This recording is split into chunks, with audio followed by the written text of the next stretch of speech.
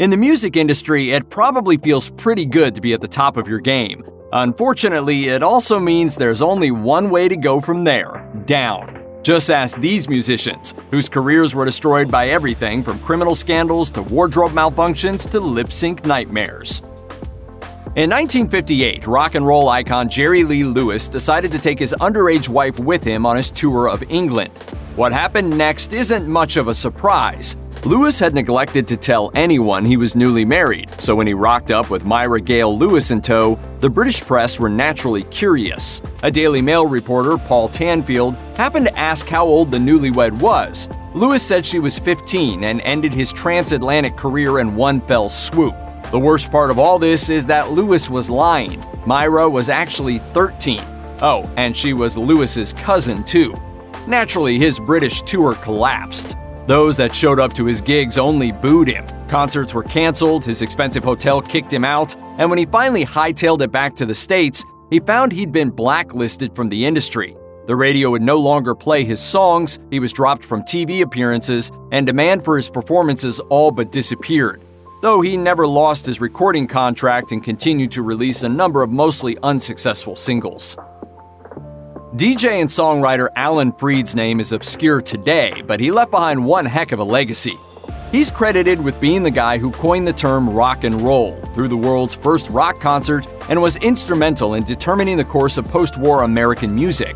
Between 1952 and 1957, he was practically the kingmaker of rock and roll. But what happened in 1957?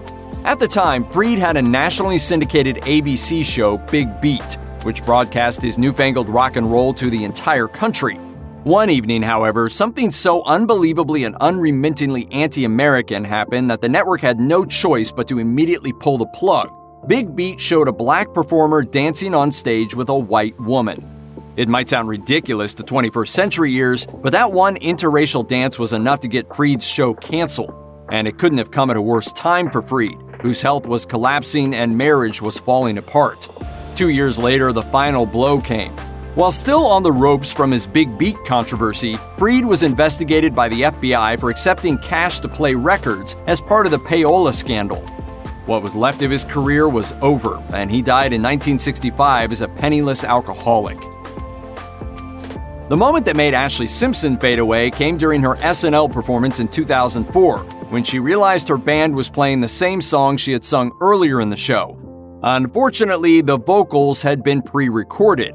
Now, Simpson isn't exactly the first artist to lip-sync a performance, but this practice is almost universally despised by fans, and Simpson was not forgiven for her mistake.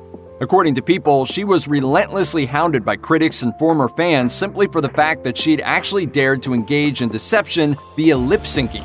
And when she tried to explain that a severe case of acid reflux had prompted her decision to fake the performance, everyone just ended up hating her more. Even today, Simpson hasn't shaken off the experience. The 2 albums that followed her fateful SNL performance undersold the one she'd been promoting at the time, and she hasn't had a top 10 song since. At least Ashlee Simpson can take comfort in knowing that she's not the only musician to have derailed her own career on Saturday Night Live. In fact, SNL-related career derailment was pioneered in 1992 by Sinead O'Connor, when she sang Bob Marley's War and ended her performance by ripping up a photograph of the Pope. Generally, you're not going to get a good reaction by attacking the Pope on live television in a country where nearly 25% of the population is Catholic. To be fair, however, she was protesting the abuse of children in the Catholic Church, a problem the general public is much more aware of today than it was in 1992. And back then, most Americans were especially clueless about the issue, because at that point it was mostly being brought to light only in Ireland. Still, O'Connor became so unpopular after that little faux pas that she was booed at Bob Dylan's 30th anniversary concert just 2 weeks later. Not long after that, she announced her retirement. She didn't stay retired, of course, but she was never able to quite recapture the success she'd once had. I was genuinely very angry with what the church were doing. By ripping that picture, I risked my career, everything. I could be a billionaire now if I wanted, if I believed in it. During the halftime show at Super Bowl 38 in 2004, Justin Timberlake pulled down Janet Jackson's leather bustier and exposed her breasts to a television audience of roughly 100 million people. Both artists later said the stunt had only been sort of intentional. Timberlake was supposed to reveal the red lace under Jackson's bustier, but he ended up tearing off the whole thing instead. Inevitably, the American viewing audience, Viacom, and the FCC proceeded to lose their collective minds. Around 540,000 people complained to the FCC, and the FCC responded by attempting and failing to fine CBS $550,000 for the incident. But the person who suffered most was Jackson. Viacom, which owns MTV, CBS, VH1, and a bunch of radio stations, wanted revenge. So they banned her music from all of their properties. And then a bunch of other media companies did the same thing, and pretty soon no one was playing Janet Jackson songs. Just to rub salt in the wound, she was also uninvited from the Grammys. It's worth noting that Timberlake was not uninvited from the Grammys, nor was he banned from MTV or Viacom. The Monkees got a lot of shade for being a so-called manufactured band, but they managed to survive for decades because they never lied about what they were. History doesn't remember the 90s pop group Milli Vanilli quite so kindly, because Milli Vanilli was all lies. Frontmen Rob Pilatus and Fab Morvan had basically just lip-synced their way to fame and fortune. And it wasn't Ashlee Simpson style I have acid reflux lip-syncing either. Pilatus and Morvan didn't even do their own singing in the studio. Their voices were 100% other singers who had been sworn to utmost secrecy.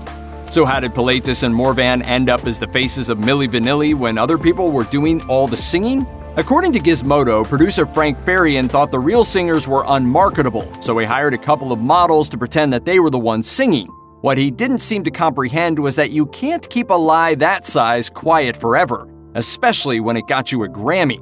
In 1989, Milli Vanilli was doing a live performance on MTV when the backing track skipped. The media immediately took interest, did some further digging, and discovered that Pilatus and Morvan actually did none of their own singing for the group. Milli Vanilli lost their Grammy, and that was pretty much the end of that. Michael Jackson's 2005 trial was the media circus of the century.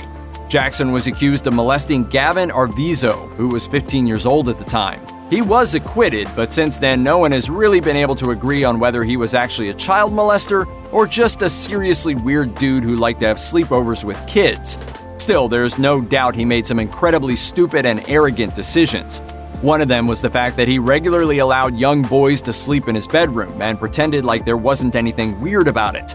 And he even said as much in the 2003 documentary Living with Michael Jackson, which was probably what led to his downfall. Police saw the film, opened an investigation, raided Jackson's Neverland Ranch, and the circus began.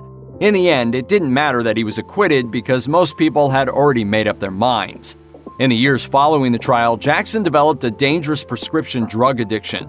His dependence on the anesthetic propofol deprived his body of real sleep and gave him severe symptoms of sleep deprivation, which included an inability to remember lyrics or learn new dance moves. His career stagnated and his debts continued to mount.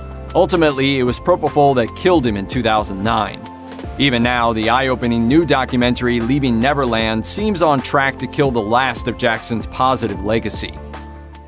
I was really into jewelry, and he would reward me with jewelry for doing sexual acts for him. Fame does weird things to people, and no one knows that better than George Michael, who was a renowned singer and heartthrob during the 80s. In 1998, Michael was arrested for engaging in a lewd act in a public restroom. You've gotta admire his attitude though, because after all that went down, he didn't just crawl into a hole and hide, he actually considered it his moment. The once reclusive Michael was suddenly agreeing to interviews, and by the end of the scandal, he'd gone from a closeted pop star to an out and proud gay pop star.